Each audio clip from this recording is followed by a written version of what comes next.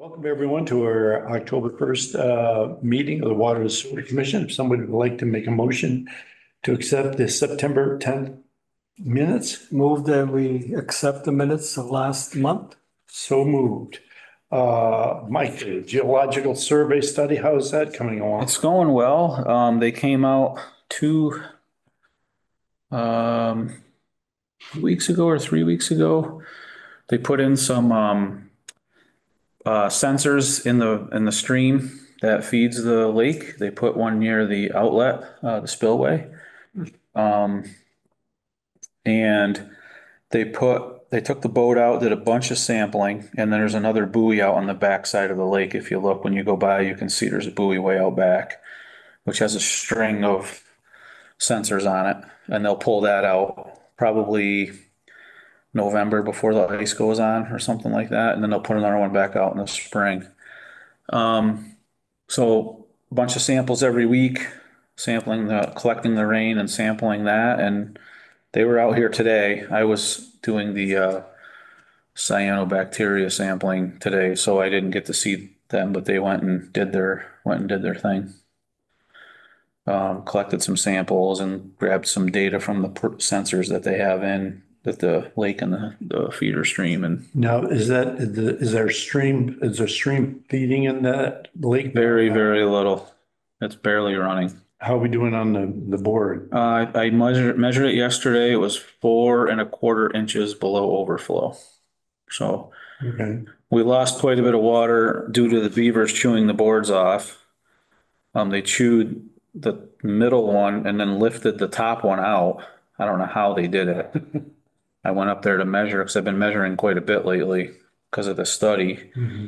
And the water was just ripping out of there. And I was like, oh my God, you got to be kidding me.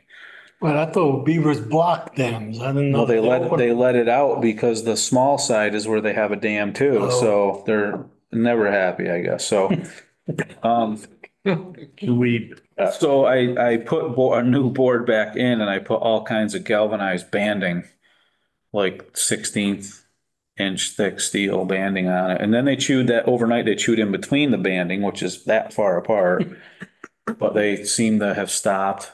So no, we still are after those guys or not? yes, I have a trapper. He has got a 10-day emergency permit, and he's doing the feeder stream and the reservoir and the small Must side. be catching some fellas. Yeah, they got a lot last year. He got over 20 of them out of there, I think, 20. just on the small side. Now, has he started? He started yesterday. Because they're damming up a lot at the feeder stream to the culverts we put in years ago. I've been up there almost every day, trying to, these flow sensors, they're gonna get these rushes of water by, and then I told them it's gonna be kind of a, kind of fake flow, I guess you would say, not accurate, I guess, because it's gonna be such a big rise in the flow, and then it's gonna taper back off, but, so he's on getting them out of there. They haven't been too persistent. They were very persistent, and then I messed with them almost every day, and then they got a little less persistent. But it's getting to be fall, obviously, so they're going to be putting their feed beds in, and Getting revved up. yeah. So What, what do you bait a beaver with? it's called beaver castor. There's something they put on in the traps, and they are attracted to the smell. I know that's what Ernie Beckwith always used to use. Poplar, they like fresh poplar. Fresh poplar, yeah, that's another popular item. Good stuff. Oh, the good Really? Sure. The small. Yeah. Yeah. Okay. Mike, the bids on the epoxy floor and. Yeah, Mike and I went over those yesterday, and he gave me the approval to award that to the low bidder, who came out 2 weeks ago, and he's the one that gave us the budget number. So that's going to be a little bit of a project because it takes them a few days to get everything. So I can go in there in the mornings because it takes 8 hours to dry overnight, and it'll be fine to walk on in the morning. So But we gotta get everything out of there, workbenches and all. Really? Yeah, we gotta get all the stuff out of there. They're gonna do the section right near the, um, alum and the hypochlorite first, so then they can focus on the rest of the plant and not have to be You can move around there. kind of in a hurry, because those are the two chemicals we have to feed. Mhm. We can, work the other side, we don't have to worry about, there's nothing over there has to be, going, so Mhm. everything up and off the floor. Okay. Uh, the weather service reporting, is that, Yeah, that's going good. Not much to report lately, but I just put them in the, 1.37 inches and it rained, I think, 3 different days. That's what we had for the whole month of September. so you get the data immediately also, or not? Well, what do you mean? Like Like, do you have a screen or recording thing there? yeah, it's online and then you just hit, save changes or whatever and they get it instantly. Yeah. He measures it at the plant in a rain gauge. Mhm. Yeah, we measure, I mean, they've been doing it since 1919. We have all the books since they So- started. It's So pretty, for comparison purposes, how far below normal are we? I'm not sure of all that information. I mean, it's got to be well below our monthly average. I would imagine we're probably 4 or 5 inches for the month of September, I would think. Yeah, actually, it's pretty good for our reservoir to be that good. Yeah. Being in such a, Yeah, you don't hear anything about, a drought but, that's certainly, we're. I haven't heard that word. I haven't either. earlier in the summer, we were in a, level 1 and then the DCR or the DEP and DCR, they all meet on a weekly or bi-weekly basis and, we haven't been in any, I'm surprised. In August, we had over 5 inches here. Yeah, yeah, Yeah, usually you'd think that, you always hear about Lennox and Lee and, their restrictions or Yeah. concerns anyway. yeah. Yeah, so we, yeah, and then the information, one of the guys, the lead doctor that's doing this, David Bout, we saw on the Zoom meeting there a couple of years ago. Mhm. He's actually in Chile right now. He flew down Saturday because they're looking for lithium reserves. So he goes all over the world doing this kind of stuff geology wise. So, they're gonna start, analyzing all the data and they'll feed me a little bit at a time. And it's pretty interesting that I was with them when they put all the sensors in. I showed them a couple of seeps up on the mountain that usually run water almost all year round. And, it's going to be pretty cool. Hopefully they can pin down. It just figures, the time we started, the beavers chew the board off. The water dropped in the lake overnight and then the beavers are damming up everything. So it's just the information right now is just kind of a little hokey, but they'll be able to figure it out. They're going to fly the thermal drone in the spring because of turnover, or did he say the fall? I can't remember. Thermal drone. Yeah. Yeah. He flew it around the other day. Yeah. Uh, and took pictures and that's when the guys were out in the boat doing sampling and it's pretty cool. Pretty cool what they're doing. Good, good. The sewer repair in Glendale. Yeah, so that's going to get dug up sometime this month. I spoke to our contractors yesterday. So we're going to start with digging up right where we see it coming into the service.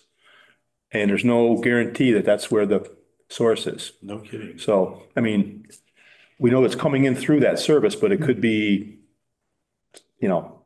might not be right there. So it might be a guessing game as chasing it around, but we'll see. We're going to get after it.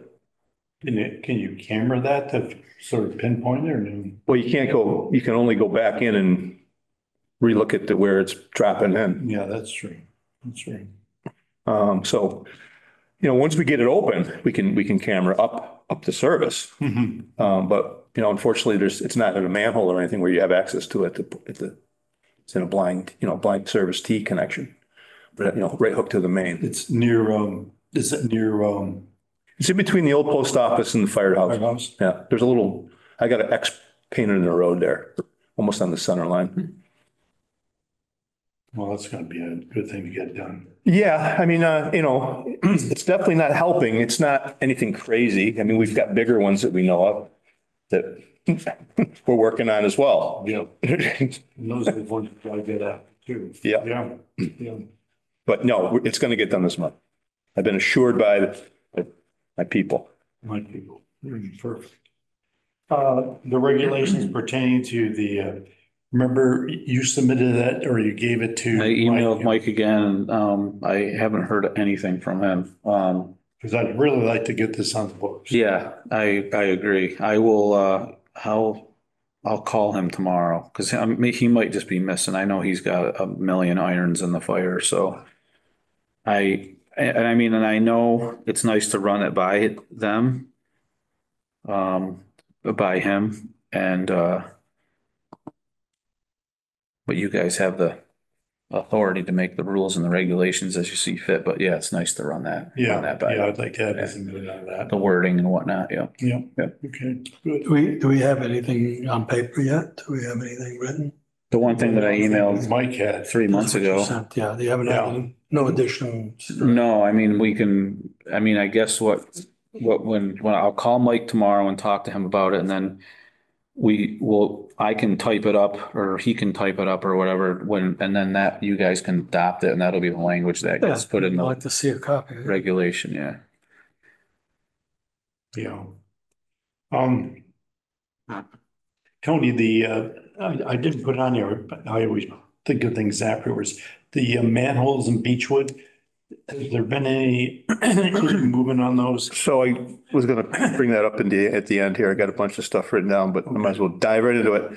So, yeah, we've gone up and marked several. We haven't been back up there since the summer, but Beechwood has kind of dropped the ball about what they're going to do with their road. Haven't moved on it at all, which doesn't surprise me. He said that things move at a snail's pace up here as far as spending money. So I don't want to get out in front of him until they have their plan in place with Foresight. So we're kind of at a stalemate at the moment I want to do it, but it's like, Yeah. we kind of have to coordinate where, so, If they're not going to do anything, yeah.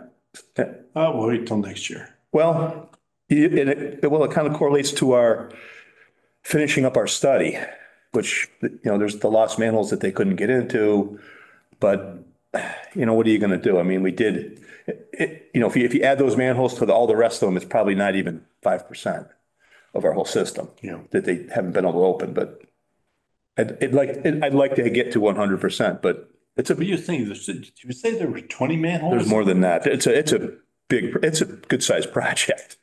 Oh, I remember them starting to dig up there. Yeah, it's a network up there. When you start pulling out maps and walking those roads, it's A lot amazing. of roads up there, a lot more than people think. Oh, yeah. They're all over the place.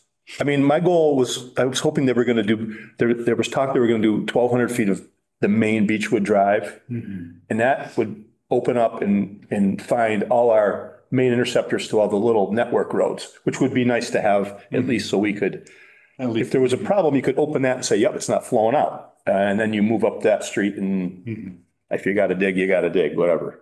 But, or you can jet from there, maybe get lucky. I can't believe that they just poured gravel over the manholes and left them. I can. I mean,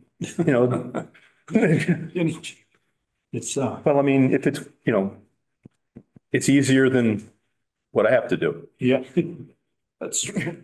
That's true. So if they don't do it this year, would it make sense that we could do a special art? I mean, we're never going to be able to go up there and dig 40 manholes up. No, it was going to be out of the sewer repairs that Right. It's that I have. already an article. Yeah. Well, it's not an article, it's kind of a generic. Yeah. Yeah, good thing used. Yeah. Yeah. I mean, I would think it would be maybe, I'm going to throw a wild guess number out of maybe $25,000 to $30,000. I mean, they don't have to repave or anything. They just have to reset. So you don't have to break pavement. You just have to dig gravel. You don't have to you have to reblock, but you don't have to repave, which that's a lot of money saved. Oh, yeah. Good. Yeah.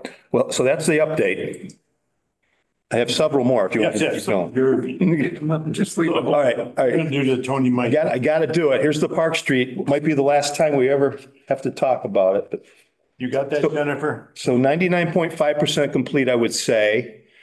Basically, there's a couple little punch list items. We haven't received the O&M manuals yet from the manufacturer of the cabinetry and the pumps, which, whatever, they do owe it to us and they're working on it. They came last week and did some overseeding. Other than that, they've come and done a couple of little final checks to the logic and everything, and the places. We've had a couple ghost alarms this summer that they've looked into. They couldn't explain it, but they haven't happened. With when we first went online, the place has been running great. Did you release the retainage? We're keeping 1%. That's how close we are to Okay. the. So we're almost. Have enough teeth to get those two items done? Yeah, I think so. Okay. I think so. I mean, I don't see a problem with that. I mean, it's just O&M manuals. I mean, Well, And we're yeah, using the. a few clicks and they could have them to you and get their money. yeah, well, the contractor's working on it, believe me. They don't like to keep things, like you said, been on my whiteboard way too long. At least it's not at the top anymore, unfortunately, or fortunately. So just go down through quickly. These aren't concerns. I just want to kind of give you guys updates. Glendale Pump Station, we were able to control the odor issues this season very, very well. We had our provider come out, take a look at our situation, and we went with a stronger oxidizer product that he provided us. And except for a couple isolated incidences where our pump got airbound, of course, it was on a weekend, the worst time it could happen, always. But it's been pretty much a flawless season over there as far as odor control. That's great, because Yeah. that used to be a. It was a real thorn in my side, believe me. I've worked hard with the neighbors, with our people that provide us the solutions. And you can't see it. You can't see it. Those things grow like weeds. It's good. Wastewater treatment plant. Our new sludge pump is installed, was wired up last week. And as soon as our representative is back from his vacation this week, we're going to schedule a startup for that, which was a special article from this past town meeting. So it's installed, piped in, flanged up, everything's ready to go. VFD connected, everything's connected. We just need to get a Penn Valley pump representative there, our electrician, and the people that installed the pump just there for when we start it up to make sure if anything's wrong, if it spins backwards and the wire needs to be changed or whatever, everybody's on site. Just to validate our warranty and everything with it. 2 or 3 of our wastewater pumps are rebuilt and reinstalled. The third is waiting on a pallet to be picked up and sent down to Springfield to be done. That was another special article from last year. So 2 or 3 are done, back installed, running well. 1 to go. As far as the plant as well, regular maintenance, we've had a couple of unexpected breakdowns. We lost a clarifier motor. Don, you happened to be on site when that was going on. 2 weeks ago. Weezy was there. Yeah, we were all there. Just keeping up with things. Plants coming up on 40 years old. Things are going to start to happen. So we budgeted accordingly this year, and we'll have to think about that in the upcoming budget season again to increase a little bit more. It seems like every year we're chipping away at more. Well, Just the way it is. We always been pro maintenance and Yeah, we try to be, and then, it's amazing. that way. And then something bites you that you didn't anticipate. That's the way it always is. Yeah. It's devil's advocate, if you will. Yeah. Collection system, we've had some grease issues. We've had a couple backups. You saw us on Church Street a couple weeks ago. There was one 3 or 4 weeks ago on a Saturday. I was out of town, but Mike and Marky took care of it. So, I just, we've always had an issue with grease in town, and people always claim they pump their grease traps. The red lining's been better, but it's just always been that way. So we just have to keep a closer eye on it. And There's one at Michael's also, a trap. Right? each restaurant has one, but it's not up to me to be, I can't police how often they service them. That's a Board of Health issue. They're supposed to report, but these things get lost. They're supposed to, they're supposed to do it on specific intervals. Yeah. And there's a report that There should be. should be filed. Just like the bridge reports. Yes. Bottom drawer. And that's about it. I think that's enough. Yeah. That's good. Thanks. It's good updates. Mike? The Sisto agreement, the old DeSisto School, 3537 Interlaken. I think I see you on the email there with, town council on items to, get in the agreement. Thinking about it, and we're all not gonna be here forever, and they're not, I don't know what's gonna happen with 3537 Interlaken, and it made a good sense to have an agreement just so the people that do own it, it's an agreement where they need to maintain it, they need to keep it clean, backup power, offsite backup power is fine. We just wrote down a bunch of different stuff for them to, and I know Patrick will, be fine with it. We talked about it before, and then You said keeping, he agreed to. yeah, keeping the water main where it goes from the corner on Tree Farm near Tim, Minkler's out through that's now kind of a little swampy, and this would be a great time to go in there and clear it because it's probably dry. Keep the easement cleaned out and free of trees and brush, on a, biannual basis or whatever, weed whack it or whatever, so. And on that front with easements and off the road stuff, our, Solitude Lake Manager will be up to cut the ones that we have. They come out with that Marsh Master, and they'll do that. Is And that on 102? yeah, and then the one from Bones to the pump house out through Yeah. the swamp. Okay, yeah. And then, we got a new customer. We tapped and put on the water system last week was, South Hill Road. Ersfeld's old house. They own the building lot across the street. And they put a new house up and we hooked them onto the water system. They don't have, it's not turned on yet, but, I gotta call their plumber, Lee Provost, and, flush the line out and give the guy the meter and. What about behind Donnie Holmes' house? Nothing yet? No permits for that Not water that or sewer? no. Okay.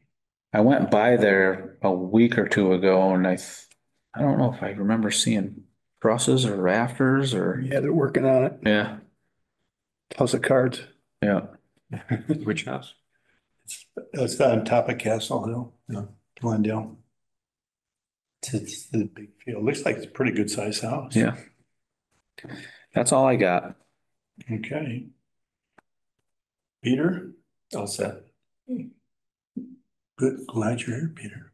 I made it. I got my days, sometimes when you're not doing anything. See, that's the thing. I One botched day, up both, one day's both of another. my appointments, by the way.